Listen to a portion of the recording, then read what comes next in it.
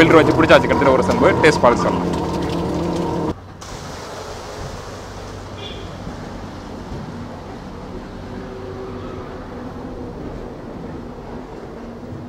நவீனோட நேயர்களுக்கு வணக்கம். நம்ம இன்னைக்கு திரு சவுந்தரராஜா பார்க்க வந்திருக்கிறோம். இது வந்து பார்த்தீங்கன்னா பவானிலேருந்து மேட்டூர் போகிற வழியில் ஒரு சின்ன கிராமம். ஒரு பிஇ பட்டதாரி, இன்ஜினியரிங் முடிச்சுட்டு அவங்களோட ஃபேமிலி பிஸ்னஸ் எடுத்து பண்ணிகிட்டு இருக்காரு. ஸோ எப்படி அவருக்கு இதில் ஆர்வம் வந்தது, அவங்க ஃபேமிலியிலேருந்து பண்ண எல்லாத்தையுமே ஒரு டேரெக்டாக ஹோல்சேல்கிட்ட கொடுத்துருப்பாங்க, இல்லை மொத்த வியாபாரத்தை கொடுத்துருப்பாங்க. இவர் இந்த மக்கள்கிட்ட டேரெக்டாக சந்தைப்படுத்தணும்னு முயற்சி பண்ணியிருக்காரு. ஸோ எப்படி சந்தைப்படுத்துகிறாருன்றதை பார்க்கலாம். முழுமையாக ஒரு நாட்டு சக்கரைனா என்ன, எப்படி தயாரிக்கிறன்ற முழுமையான ஒரு கம்ப்ளீட் ப்ராசஸை இப்போ பார்க்கலாம். ஸ்டார்ட் ஃப்ரம் கரும்புச்சாறு பெரியது வந்து அதை எடுத்து பேக் பண்ணுற வரைக்கும் இப்போ ஹோல் ப்ராசஸையும் பார்க்கலாம் வாங்க. வணக்கம் திரு சவுந்தர். வணக்கங்க. இது எந்த ஊர், எங்கே அமைஞ்சிருக்குங்க? இது பார்த்தீங்கன்னா ஈரோடு மாவட்டம் பவானியில் இந்த ஏரியா இருக்குங்க நம்ம ஊர். ஓகே. பவானி டு மேட்டூர் ரோட்டில் சரியாக 8 கிலோமீட்டரில் நம்ம ஊர் அமைஞ்சிருக்கு. நம்ம ஊர் பேர் வந்து கூலிக்காரன் பாளையம் டு ஊருங்க. சரிங்க. இப்போ நாட்டு சக்கரை தயாரிச்சிட்டு இருக்கீங்க, அதுக்கு முன்னாடி என்ன படிச்சிருக்கீங்க? நான் வந்து பிஇ மெக்கானிக்கல் இன்ஜினியர் முடிச்சிருக்கீங்க. சரிங்க. ஒரு இன்ஜினியரிங் முடிச்சுட்டு எதுக்காக ஒரு நாட்டு சக்கரை தயாரிக்கிற தொழில், என்ன சம்பந்தம், எப்படி ஆர்வம் வந்துச்சு? எங்கள் அப்பா அம்மா பார்த்தீங்கன்னா ஒரு 30 வருஷமாக இதே தொழில் தானுங்க, நாட்டு சக்கரை தான் பண்ணிட்டு இருக்காருங்க. நான் பார்த்தீங்கன்னா படித்து முடிச்சுட்டு எனக்கு அந்த வெளியில் போய் வேலை செய்ய ஒரு இன்ட்ரெஸ்ட் இல்லை. தன்னோட சொந்த தொழில நம்ம மேம்படுத்தலாம்னு சொல்லிட்டு இதுக்குள்ளே வந்துட்டேங்க. எனக்கு ரொம்ப ஆர்வமாக இருக்குது, நீங்கள் நாட்டு சக்கரை எப்படி தயாரிக்கிறீங்க இதை பார்க்க ரொம்ப ஆர்வமாக இருக்குது. நேரில் நிறைய பேர் கேட்டாங்க நாட்டு சக்கரையை வாங்கணுன்றவங்க, எப்படி தயாரிக்கணுன்ற ஒரு வெளிப்படைத்தன்மையை கேட்டாங்க. ஸோ நீங்கள் எப்படி தயாரிக்கிறீங்கன்ற முதல் ஸ்டெப்லேருந்து கடைசி வரைக்கும் தெளிவாக காட்ட முடியுங்களா? கண்டிப்பாக நீங்கள் வாங்க, நேர்லேயே பாருங்கள். நீங்கள் மக்களுக்கு அதை நேரில் நல்லா காட்டுங்க. ஸோ இப்போ இங்கே அரைக்கிற கரும்பு தான் பார்த்தீங்கன்னா ஒரு பெரிய ஒரு 1 டன் பிடிக்கிற ஒரு இதில் ஸ்டோர் பண்ணி அவங்க அங்கேருந்து மேக் பண்ணுறாங்க. ஸோ நான் அதுக்கு முன்னாடி இந்த கரும்பு நம்ம நார்மலாக குடிக்கிற கரும்பு சார் மாதிரி டேஸ்ட் இருக்கா, இல்லை எப்படி இருக்குங்க கேட்டேன். நம்ம குடிச்சு பார்க்க நம்ம குடிச்சு பார்த்து டேஸ்ட் எப்படின்னு சொல்கிறோம் உங்களுக்கு.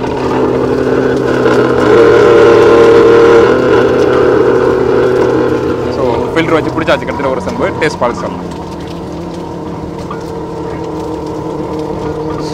அவ்வளோ ஒரு நல்ல ஒரு திக்கான டேஸ்ட்டு. சீரியஸ்லி நம்ம கரும்புச்சாறு கடைகளில் கரும்புச்சாறு அடித்து கொடுப்பாங்க, அதில் ஐஸ் அதுன்னு போட்டு கொடுக்குறதெல்லாம் இது மாதிரி நீங்கள் குடிக்கவே முடியாது எனக்கு தெரிஞ்சு. இந்த மிஷினும் அந்த அளவுக்கு கம்ப்ரஸ் பண்ணி கொடுக்குது. சரி வாங்க அப்போ எப்படி மேக் பண்ணுறாங்கன்னு பார்க்கலாம். இந்த கரும்புச்சாறு வந்து இங்கே ஸ்டோர் ஆகிறது வந்து பம்பு மூலியமாக வந்து மாதிரி பெரிய டேங்க், 1 டன் அளவு கொண்ட ஒரு பெரிய டேங்க் இருக்கும். அதில் நம்ம வந்து ஸ்டோரேஜ் வந்து உங்களுக்கு காட்டுறோம். கரும்புச்சாறுலாம் அங்கே ஸ்டோர் ஆகி இந்த ட்ரம்மில் ஸ்டோர் ஆகி இந்த மோட்டர் இருக்குது பார்த்தீங்களா, இந்த மோட்டருடைய சேம் அந்த பெரிய மிஷின் ஓடும்போது அதிலே கனெக்ட் பண்ணியிருக்காங்க. இது வழியாக இந்த பைப்பில் நீங்கள் பார்க்கலாம், இந்த பைப்பில் மேலே போய்ட்டு தான் அந்த ஒரு 1 டன் நேராக போய்ட்டு அந்த ஒரு 1 டன் வச்சுக்கிற அந்த டேங்கில் போய் சேராது. அந்த பம்ப்லேருந்து பார்த்தீங்கன்னா இங்கே டேரெக்டாக பம்ப் பண்ணி விடும். இது பார்த்தீங்கன்னா இதுதான் அந்த 1 டன் ஸ்டோரேஜ் பம்ப்பு. ஓகே. நீங்கள் இதுக்குள்ளே வந்து பால் ஊற்றும், அதை நீங்கள் பாருங்கள். இது நிறைஞ்சோட திறந்து விட்டுருவீங்க. எதனால இவ்வளோ நுர வருதுங்க சொந்தர்? அந்த ஃபோர்ஸுக்கு ஊற்றுறதுனால அந்த இது வருங்க, கண்டிப்பாக வரும். அது ஒன்றும் பிரச்சனை இல்லை. அந்த மட்டி வருது பார்த்தீங்களா? ஆமாம், அந்த மட்டி தான் இது. இது வந்து நாங்கள் ஹீட் பண்ணும்போது நிறைய அதிகமாக ஃபார்ம் ஆகும். இங்கே ஊற்றும் போதும் அந்த மட்டி வந்து ஃபார்ம் ஆகும். இப்போ நம்ம ஜூஸ் புழிஞ்சிட்டு இந்த டேங்கில் நம்ம ஏற்றிட்டோம். இப்போ நம்ம இங்கே பார்த்தீங்கன்னா அந்த கொப்பரையில் வந்து பாலை விட போகிறோம். ஓகே. இது 1 டன் அளவுள்ள பால். ஓகே. இது வந்து ஃபுல் பியூர் கரும்புச்சாறு தான், எதுவுமே கிடையாது. வேறு இதில் எதுவுமே கிடையாதுங்க. ஃபுல்லாக நம்ம அடித்த கரும்பு பாலை வந்து நம்ம இப்போ கொப்பரையில் விடுறோம். இதுக்கு முன்னாடி நம்ம பார்த்துருப்போம் அடித்ததை, அதை நம்ம இப்போ வந்து விடுறோம். விஷயம் வந்து கரும்புச்சாறு வரும்போது நல்லா வெள்ளையா இருக்கும் சாறு, இது கொஞ்சம் கருப்பா வர மாதிரி இருக்கு. என்ன கருப்பாயிடுது எப்படி? இல்ல கருப்பா தான் வருங்க, வெள்ளையா வராது கரும்புச்சாறு. இது மாதிரி தான் என்னைக்கு குடிக்கும் போது கரும்புச்சாறு கடையில குடிக்கும் போது நல்லா வெள்ளையா இருக்கிற மாதிரி இருக்கும். அடிச்ச அது உங்களுக்கு டம்ளர்ல குறைஞ்ச அளவுல காட்டுறதுனால உங்களுக்கு அந்த இது தெரியுங்க. இப்படிதான் வருங்க. அதிகமா நம்ம பாட்டும் போது இது மாதிரி தான் வருங்க. இதுக்கு ஏதாவது அளவுன்னு வச்சிருக்கீங்களா? இந்த கொப்பரையில இவ்வளவுதான் விடணும்னு அளவுன்னு இருக்குங்களா, இல்ல ஒரு தோராயமா? இது வந்து நம்ம 1 டன் அளவுள்ள கொப்பரைங்க. இப்போ நம்ம பாத்தீங்கன்னா இந்த ட்ரம் பாத்தீங்கன்னா 1 டன் அளவுள்ள ட்ரம். இதை நம்ம நிரப்பிட்டு இதுலேருந்து தான் நம்ம இங்கே ஷிஃப்ட் பண்ணுவோங்க. இது ஒரு அளவு வச்சு நம்ம பண்ணும்போது தான் நமக்கு அந்த சரியான பதத்தை எல்லாத்தையும் கொண்டு வர முடியும். அன்னிவனா நம்ம போடும்போது இது சரி வராது. அப்படிங்கிறதுனால நம்ம இது கரெக்டான ரேஞ்சில் வச்சு நம்ம விடுவோம். தோராயமாக இப்போ நிரப்புறீங்களா? இதுக்கு தோராயமாக இது ஃபுல்லாக கரெக்டாக இறக்குற பதத்துக்கு வரதுக்கு எவ்வளோ நேரம் காய்ச்சணுங்க? இது இப்போ நம்ம விட்டாச்சு ஸ்டார்டிங் ஸ்டேஜ். இதுலேருந்து குறைஞ்சது 2 மணி நேரம் நம்ம பாயில் பண்ணணும். 2 மணி நேரம் பாயில் பண்ண மறுக்கா ஃபுல்லா வேப்பர் ஆகுங்க. வேப்பர் ஆன மறுக்கா ஒரு கொதிநிலை வரும். அந்த கொதிநிலை தான் சக்கரை வந்து ரெடி ஆகிறதுக்கான அறிகுறி நம்ம வச்சுக்கலாம். அதுக்கப்புறம் அதை வந்து நம்ம எண்ணெய் போட்டு அதை தாழ்த்தணும். அது கொப்பரை தீயாமக்கிறதுக்காகவும் அந்த பதத்தை நம்ம கொண்டு வரதுக்காகவும் எண்ணெய் போடுவோம். எண்ணெய் போட்டு அதை நம்ம சர்க்கரையோட பதத்துக்கு வர வரைக்கும் நம்ம பதக்காரர் வந்து பதம் பார்ப்பாரு. பதம் பார்த்துட்டு அவருக்கு பதம் ஓகே அப்படிங்கிற பட்சத்தில் நம்ம இறக்கி ஊற்றுவோம். கிட்டத்தட்ட 2 மணி நேரம் பக்கத்தில் ஒரு கலர் ரெடியாக இருப்பாரு. கண்டிப்பாக என்ன கலக்குறாங்க ஆக்சுவலாக? இது சுண்ணாம்புங்க. இதில் பார்த்தீங்கன்னா இப்போ 1 டன் அளவுல இதுக்கு வந்து 1 கரண்டி சுண்ணாம்பு போடுவோம். என்ன பர்பஸ்க்காக கலக்குறோம் சுண்ணாம்பு? சக்கரை புடிக்கிறதுக்காகவும் சரியான சக்கரை விளைச்சல் நல்லா வரதுக்காகவும் வைக்கிறது. இல்ல பொதுவா நாட்டு சக்கரைன்றது எதுவுமே இருக்காது, கலப்படமே இருக்காதுன்னு சொல்லுவாங்க இல்லையா? இது என்ன பர்பஸ்க்காக கலக்குறது? இது பார்த்தீங்கன்னா சக்கரை உதிரியா வரதுக்காக பண்றது. இல்லைன்னா நமக்கு பிசுபிசுப்பு தன்மை அதிகம் வந்துருங்க. இந்த சோடாவும் சுண்ணாமும் நம்ம கண்டிப்பா சர்க்கரையில சேர்த்துவோம். அதை சேர்த்தாம செய்ய முடியாது. பொய்க்காக நம்ம வேணா சொல்லலாம், என்னால் நான் எதையுமே சேர்த்தாம செய்யறேன் அப்படின்னு சொல்லிட்டு. பட் இதை சேர்த்தனாதான் வரும். ஓகே, இதனால கெடுதல் எதுவும் கிடையாது. கெடுதல் கிடையாதுங்க. ஒரு சில கரும்பு மட்டும் ஏதோ வச்சு ஒண்ணு அவங்க குறைஞ்ச அளவுல வச்சு காட்டுவாங்க. ஆனா வந்து அது செய்யாம மற்ற எந்த கரும்புமே வராதுங்க.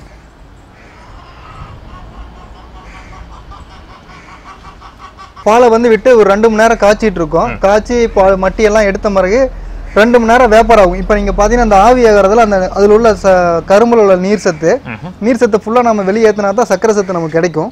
இந்த சக்கரை சத்து கிடைக்கிறதுக்கு கிட்டத்தட்ட ஒரு 2 மணி நேரம் ஆகிடும். இதுக்கு பிறகு இனிமேல் எண்ணெய் போடுவாங்க. எண்ணெய் போட்டோம்னா அந்த நம்ம கொதிநிலையை ரெடியூஸ் பண்ணி நம்ம சர்க்கரைக்கான பதத்துக்கு நம்ம ரெடி பண்றதுக்காக பண்ணுவோம். எனக்கு வந்து நான் சிட்டில இருக்கேன், எனக்கு கரும்பு சாறு கிடைக்குதுன்னு வச்சுக்கிறேன். நானே வீட்லயே ஒரு பாத்திரம் வச்சு ட்ரை பண்ணக்கூடாது? நானே பண்ண முடியுமா? பாசிபிளா? எவ்வளவு கிடைக்கும் அந்த மாதிரி பண்ணணும்? இல்லை பண்ணலாங்க. நீங்கள் பார்த்தீங்கன்னா நம்ம ஒரு டன்னுக்கே பார்த்தீங்கன்னா ஒரு டன்னு கரும்பு பால் நம்ம இதுமாரி பாயில் பண்ணும்போது ஒரு 110 கிலோ 100 கிலோ தான் நமக்கு கிடைக்கும். ஸோ அப்போ நீங்கள் ஒரு 10 கிலோ காசுறதுக்கு நீங்கள் வந்து வாங்கிக்கலாம். உங்களுக்கு கேஸு இது எல்லாமே பார்த்தீங்கன்னா உங்களுக்கு செலவு அதிகம். காய்ச்சலாம், காய்ச்ச முடியாதுன்னு சொல்ல முடியாது, காசலாம். இது பார்த்தீங்கன்னா எண்ணெய், தேங்காய் எண்ணெய். இது போட்டால் கொஞ்சம் மனமாக இருக்கும். இப்போ எண்ணெய் போடுறாங்க. இப்போ எண்ணெய் எதுக்காக போடுறாங்கன்னா அந்த பதம் வரதுக்கு முன்னாடி போடுவாங்க. அது ஏன் போடுறாங்கன்னா கொப்பரை வந்து அந்த பதம் வந்து தீயாம இருக்கிறதுக்காக. பிடிச்சி தீஞ்சு போயிடும், நமக்கு அந்த பதம் எடுக்கவே முடியாது. எவ்வளவு குவான்டிட்டி, எவ்வளவு எண்ணெய் ஊற்றுவீங்க? இது 1 டன்னுனா எவ்வளவு எண்ணெய் ஊற்றுறீங்க? 100 மில்லி ஊற்றலாம். தேங்காய் எண்ணெய் இல்லைங்களா? தேங்காய் எண்ணெய் ஊற்றினா கொஞ்சம் மனமா இருக்குங்க. கடலை எண்ணெயும் ஊற்றலாம். தேங்காய் எண்ணெய் ஊற்றினா கொஞ்சம் நல்லா மனமா இருக்கும். நம்ம அந்த பதம் வர வரைக்கும் நம்ம கலக்கிட்டே இருக்கணும். கலக்காம விட்டோம்னா அந்த ஒரு 10 நிமிஷம் வரைக்கும் நம்ம வருங்க. 10 நிமிஷம் வரைக்கும் வரும். அந்த பதத்தை நம்ம கையில நம்ம பார்க்கணும். இவர் தான் பதக்காரரு. இவர் வந்து நம்ம பதத்தை வந்து அவருக்கு ஒரு 30 வருஷம் அனுபவம் இருக்கு. அவர் வந்து பார்த்துட்டு எந்த பதம் அப்படின்னு சொல்லி, வெள்ளை பதம்னா வெள்ளை பதம், சக்கரை பதம்னா சக்கரை பதம், அச்சு பதம்னா அச்சு பதம் அப்படிங்கிற 3 விதமான பதம் இருக்குங்க. அதை வந்து அவர் பார்த்து கரெக்டா சொல்லுவாப்ல.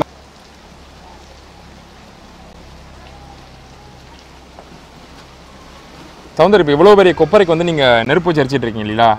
எதனால் வந்து ஒரு கேஸ் ஸ்டவோ இல்லை வேறு ஏதாவது மெத்தடை மாற்றிக்கூடாது? இது வேலை அதிகம் இல்லைங்களா உங்களுக்கு? எதனால் வந்து இன்னும் இந்த ட்ரெடிஷ்னல் மெத்தடே ஃபாலோ பண்ணுறீங்க? இல்லை, நம்ம இதுக்கு நம்ம பார்த்தீங்கன்னா கரும்பு சக்கையிலேருந்து வர வேஸ்ட்டை நம்ம அடுப்பை யூஸ் பண்ணுறோம். அடுப்பு எரிக்கிறதுக்கு யூஸ் பண்ணுறோம். சரி, அது பார்த்தீங்கன்னா இந்த கரும்பு நம்ம அடிச்சதை பார்த்துருப்பீங்க. அந்த பச்சை சக்கையை போய் நம்ம களத்தில் காய வைப்போம். சரி, இந்த சக்கையை நம்ம காய வைக்கும் போது நல்லா ட்ரை ஆகிடும். அது எரிக்கிறதுக்கு நல்லா உதவுனதா. வேற நம்ம எந்த ஒரு பொருளை போட்டாலும் அதுக்காக நம்ம அமௌண்ட்டாக ஸ்பெண்ட் பண்ணுற மாதிரி இருக்கும். இது வந்து ஃப்ரீ ஆஃப் காஸ்ட் வந்து. இப்போ நீங்கள் கேஸ் ஸ்டவ் வச்சு அதுக்கான செலவு இருக்கு. ஆமாங்க. இப்போ இது பண்ணால் மட்டும்தான் நமக்கு இது வந்து ஓரளவுக்கு ப்ராஃபிட்டபுளாக இருக்குங்க. ஓகே, இப்போ நமக்கு பதம் வந்துருச்சு. இதை நம்ம இப்போ கொட்ட போகிறோம். ஓகே, நீங்கள் எப்படி கொட்டுறான்ட்டு பாருங்க.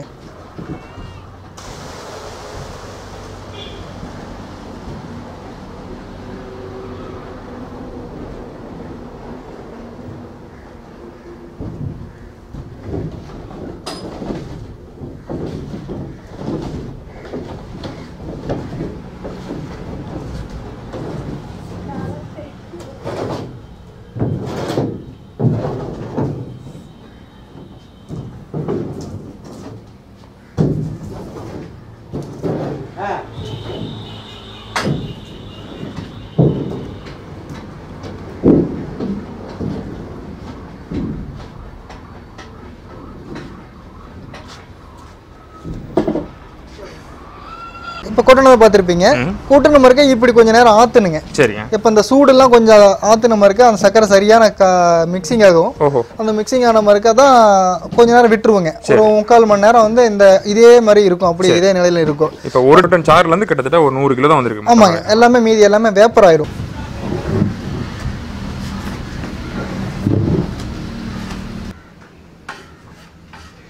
ஃபர்ஸ்ட் ஊத்துறத பார்த்துருப்பீங்க.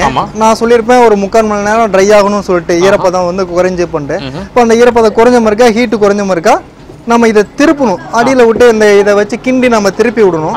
திருப்பி விட்டு மிஷினில் ஒரு டைம் நம்ம இது பண்ணுவோம். இப்போ ட்ரை பண்ணுறதுக்காக, பவுடர் பண்ணுறதுக்காக மிஷினில் ஓட்டுவோம். அதுக்கப்புறம் நம்ம முட்டி போட்டு ஒரு டைம் அழுத்துவோம். அப்போ தான் அந்த முட்டி போட்டால் தான் அந்த டேஸ்ட்டு கொஞ்சம் நல்லா இருக்குங்க. நம்ம இதை பவுடர் பண்ண போகிறோங்க. இது வந்து ஹீட் அதிகமாக்கும். அதனால் வந்து இந்த ஷூ வந்து நம்ம யூஸ் பண்ணுறோம். ஓகே. ஸோ வந்து இது நம்ம எங்கேயும் யூஸ் பண்ணக்கூடாது, வெளியில் யூஸ் பண்ண மாட்டோம். சக்கரை கீழே போடுறதுனால இதுக்காக மட்டும் நாங்கள் யூஸ் பண்ணுறோம், வேறு எதுக்காகவும் யூஸ் பண்ண மாட்டோம்.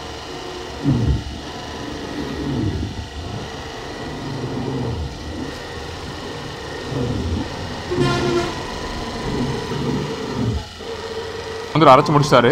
இப்போ நீங்கள் பார்க்கலாம் நல்ல ஒரு ஸ்டேஜுக்கு வந்துருச்சு ஒரு ஆனால் இன்னும் ஈரப்பதம் இருக்குது. இன்னும் கொஞ்சம் கலரி அந்த ஈரப்பதத்தெலாம் காய விடுவாங்க. இப்போ பார்த்தீங்கன்னா அந்த பேக்கிங்க்கு முன்னாடி இன்னொரு ஸ்டேஜ் இது முட்டி போடுறதுன்னு சொல்கிறாங்க. இது பார்த்தீங்கன்னா ஒரு நல்ல ஒரு வுட்டு மெட்டீரியலில் ஒரு நல்ல ப்ரெஸ் நல்ல அழுத்தம் கொடுக்குறாங்க.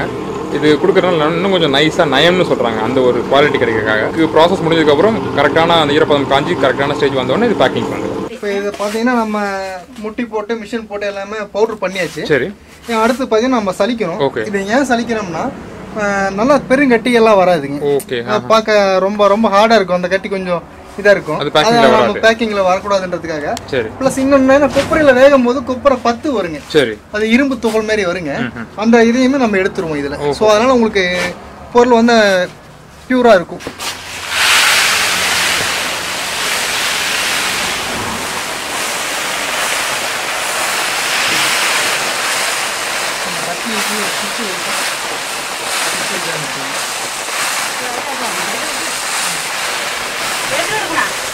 சொன்ன மாதிரி இதெல்லாம் பார்த்தீங்கன்னா பேக்கிங்க்கு போக வேண்டிய நல்ல நைஸான கடைசியாக ரெடியாக இருக்கிற சர்க்கரை. அதே சர்க்கரையில் ஒரு சில தடிமனான பீஸ் இருக்கும்போது என்ன பண்ணுவாங்க, திரும்ப எடுத்துகிட்டு போய்ட்டு அடுத்த ஒரு பீஸ் கிரைண்ட் பண்ணும்போது திரும்ப நல்லா ஸ்மூத்தாக வந்துடும். இப்போ நம்ம ஃபைனல் ஸ்டேஜுக்கு வந்துட்டு ஆல்மோஸ்ட் எல்லாமே உதுத்து நல்ல ஒரு பேக்கிங் ஸ்டேஜுக்கு வந்துருச்சு. இப்போ நம்ம பேக் பண்ண போகிறோம். ஸோ யூஸ்வலாக அந்த ரெடி பண்ணி எவ்வளோ நேரத்தில் பேக் பண்ணுவீங்க? ஆக்சுவலாக பார்த்தீங்கன்னா இது பேக் பண்ணி கண்டிஷன் இருக்க சர்க்கரை. இது பார்த்தீங்கன்னா நேற்று நம்ம ரெடி பண்ண சர்க்கரை. இன்னைக்கு பண்ணின சர்க்கரையில் நம்ம உடனே பேக் பண்ணக்கூடாது. ஏன்னா அதில் ஹீட் இருக்கும். ஹீட் இருக்கிறதுனால ஹீட்டோட நம்ம பண்ணோம்னா அந்த சர்க்கரை வந்து இன்னும் ரொம்ப ஈர்த்த தன்மையாக போயிடும். ஸோ ஒரு நாள் காய வச்சு தான் வந்து பேக் பண்ணணும். கண்டிப்பாக. என்னென்ன சைஸ்லாம் பேக்கிங் பண்ணுறீங்க? நான் நிறைய பேக் பார்க்குறேன். அங்கே சின்ன பேக் இருக்குது, இங்கே பெருசுலாம் பண்ணியிருக்கீங்க. என்னென்ன சைஸ்லாம் நீங்கள் பேக்கிங் பண்ணுறீங்க? இப்போ பார்த்தீங்கன்னா நம்ம 1/2 kgலேருந்து 1 kg, 5 kg, அப்புறம் பார்த்தீங்கன்னா 30 kg, ஓகே 10 kg. மினிமம் எவ்வளோ மேக்ஸிமம் எவ்வளோ பண்ணுறீங்க கிலோ கணக்கில்? அதாவது நம்ம 1/2 kgலேருந்து 30 கிலோ வரைக்கும் நம்ம பண்ணுறோம். ஓகே. ஸோ ஒவ்வொரு பேக்கிங் மெத்தடில் இருக்குது. ஆமாம். மினிமம் உள்ளது என்ன பேக்கேஜிங் மெத்தட்? இது என்ன மிஷின்? அதை பற்றி இது பார்த்தீங்கன்னா இது 1 kg பேக்கிங். சரி. இது நம்ம 1 kg பேக்கிங் பண்ணி ரெடி பண்ணி வச்சிருக்கோம்.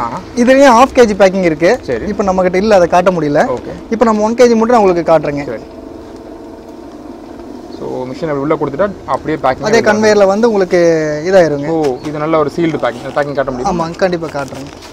இப்போ பார்த்தீங்கன்னா உங்களுக்கு இந்த மிஷினில் பண்ணால் மட்டும்தான் இந்தமாரி உங்களுக்கு சீல் கிட்டத்தட்ட 1 inch சீல் சீல் ஆகிடுது. ஆமாம். அப்போ தான் நம்ம பேக் பண்ணும்போது அந்த பேக்கிங் ஓப்பன் ஆகாது இருக்கும். ஓகே.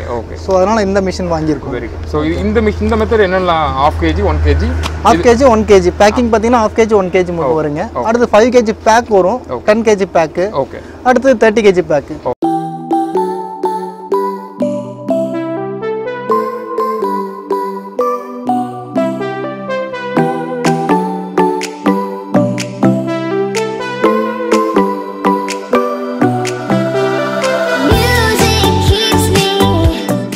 ஸோ நீங்கள் பார்க்கலாம் சவுந்தர் இந்த மாதிரி ஒரு நீட்டான ஒரு பேக்கிங் நீங்கள் பார்க்கலாம். நல்ல ஒரு ஹாட் சீல்டு பேக்கிங்கில் டிஃப்ரெண்ட் பேக்கேஜில் கொடுத்துட்ருக்காரு சவுந்தர். உங்களோட பேக்கிங் ரொம்ப அருமையாக இருக்குது. என்ன தான் கவர்மெண்ட் வந்து ஒரு சிலதுக்கு நீங்கள் இப்போ பிளாஸ்டிக் யூஸ் பண்ணலாம் அலோவ் பண்ணியிருந்தாலும், கைண்ட் ஆஃப் எண்ணெய் பாலுக்குலாம் அலோவ் பண்ணியிருந்தாலும், இந்த 1/2 கிலோ 1 கிலோக்கு வந்து பிளாஸ்டிக்கை சுத்தமாக அவாய்ட் பண்ண முடியலைங்களா? வேறு ஏதாவது மெத்தட் இல்லைங்களா உங்கள்கிட்ட? ஏன்னா எனக்கு இந்த காஸ்ட்டு வந்து ரெடியூஸ் பண்ணுற வகையில் இதுதான் எனக்கு கரெக்டாக இருக்குது. பட் நாங்கள் பார்த்தீங்கன்னா கவர்மெண்ட் அப்ரூவ் பண்ண மைக்ரான்ஸ் லெவல் தான் நம்ம பண்ணுறோம். இருந்தாலும் எனக்கு இந்த 1/2 kg, 1 kgங்கும் போது நம்ம இந்த பேக்கிங் பண்ணும்போது தான் நமக்கு கம்ஃபர்டபுளாக இருக்கும். இப்போ 1/2 kg இந்த மாதிரி வந்து பெரிய துணிப்பை போட்டிங்கன்னா உங்களுக்கு மார்ஜின் கட்டாது. ஐ மீன் விலை அதிகமாக. இப்போ 5 kg, 10 kgங்கும் போது நம்ம இந்த பேக்கில் பண்ணும்போது ஒன்றும் ப்ராப்ளம் இல்லை.